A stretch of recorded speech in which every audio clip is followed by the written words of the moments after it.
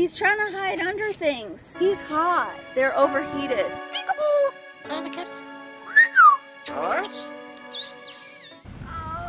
look at them little ones. They're like overheated because of the heat wave. Where's the mommy? We gotta get it back. This guy's overheated.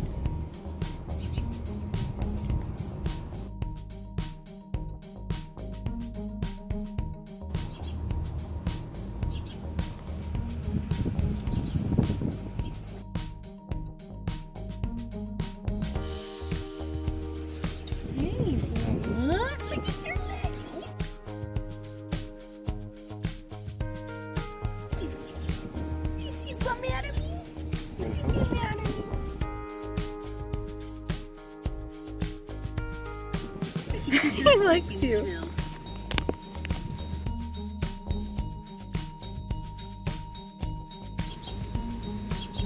That's the mom.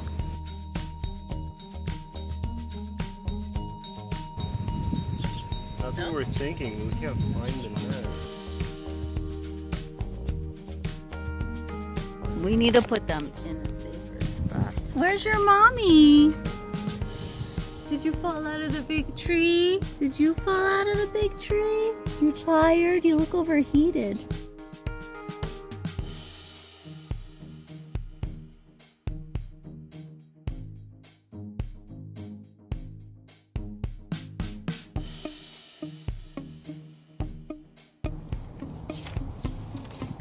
Oh, you don't like it, huh? Oh. What are you gonna roll over? Hey guys, we're on this mission to post flyers everywhere. I haven't filmed like this entire experience because really I'm just distraught and I'm just working on finding Picasso, and that's my priority. Part of me feels like I should film it so that you guys could see how I'm doing it, but then I feel like I need to give all my time to Picasso. It's like a heat wave today. Anyway, my best friend Ginny came out to help me. I've had a lot of different friends come out. Kevin's here. Do you guys remember Kevin? He has the bird Marley, the blue-throated macaw. Keeps appearing on my channel. Okay, you know what we could do? Make a box that kind of looks like a nest. Yeah. And then put it somewhere safe, and then the mom will come back to it. All this commotion, though, is about these baby birds who we believe... We believe what? These baby birds who we believe are too young to be fledglings. Someone's gonna say something. Kevin, you hold them. Anyway, we have these baby birds, but we gotta get them up to their mom or safe. We believe, because we're all bird people, that if the miracle could happen that we stumbled upon birds that need help, right here we stopped too, just to take a breather, and they were under us, then for sure a miracle could happen for Picasso.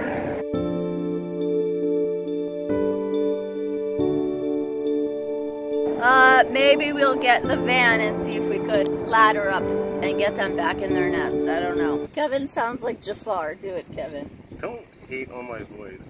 It doesn't sound that deep. It's deep on camera. They're probably not going to be able to hear me. It's deep on camera, as we won't hear Kevin.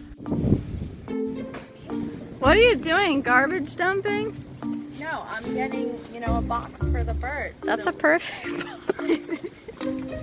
There might be babies up there that we could actually access because Mari's tall. Israeli intelligence is in the car guarding me. We could definitely put him in another nest. Maybe I should talk to Parrot Station. Do I look like I've been crying for days?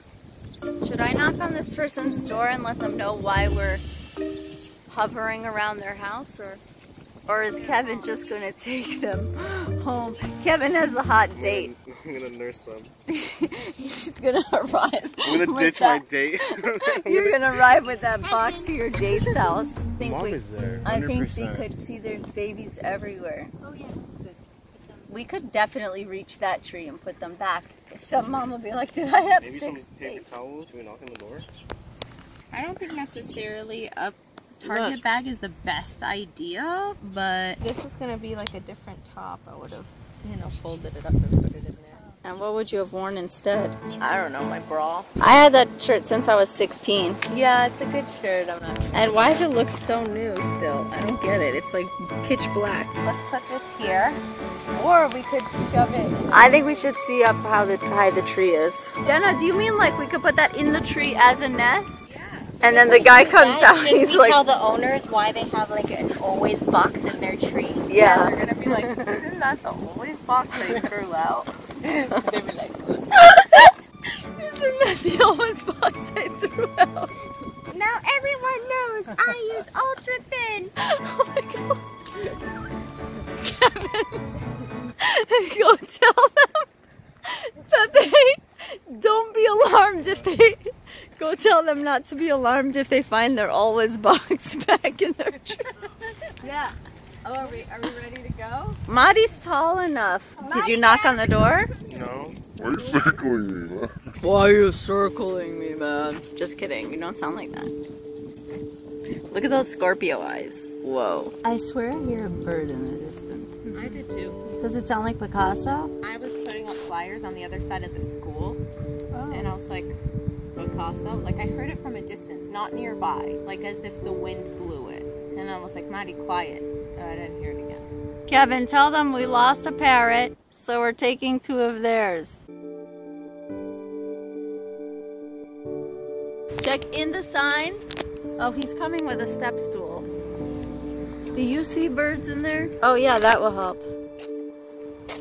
They came from up there. Okay, that makes sense. Let's open it all the way. There's always something going on.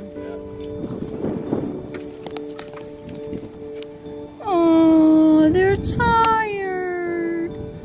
You see anything? What's in there?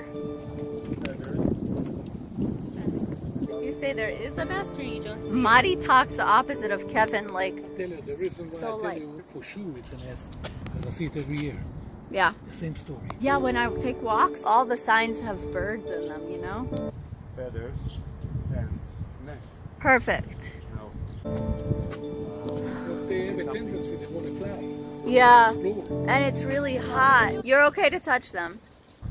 Are you scared to touch them? No, you touch Jersey. I don't want to crush them. Okay, Mr. Israeli intelligence. Gonna be so strong, he crushes them. Do you need something to like put them in a little farther? Like something longer than your finger? No idea what he's saying. No, even when he's talking to me in the house, I have no There's a idea. barrier over there of the nest. Oh, And I try to push him gently to go up the hill. what is done? Is that what he said? Yeah. With the always box. You know what I think will be safer for them? Take them home, Oh, take them home, raise them. Because, you know, it'll be even sadder No. if you come tomorrow and you see them both dead on the floor. Oh my God. The resolution is that we got them back in the nest. Kevin put some stuff up in the nest to block them from falling out. Yeah, so the mom could get back in. Okay, we can come check tomorrow too.